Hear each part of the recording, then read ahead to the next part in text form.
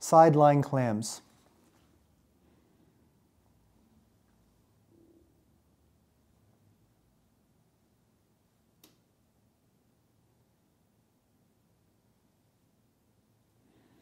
For this drill, we're going to be lying on our side.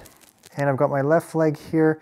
I'm flexed at the hip at a 45-degree angle, 90 degrees at the knee. Same with my top leg here. Ankles are touching, knees are touching. I'm going to support myself with my top arm here so I don't roll forward and back.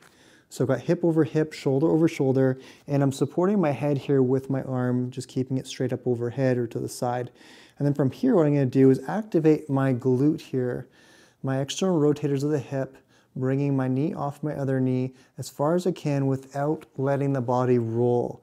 And then I'm going to slowly come back down, touch, and then again rolling, extending or externally rotating this top leg here using those external rotators of the hip without any compensation, and then slowly coming back down. As you get up to the higher rep range, you're going to start to really feel it through the hip here. Just make sure again you're not compensating, and then you're going to do the prescribed reps on the other side.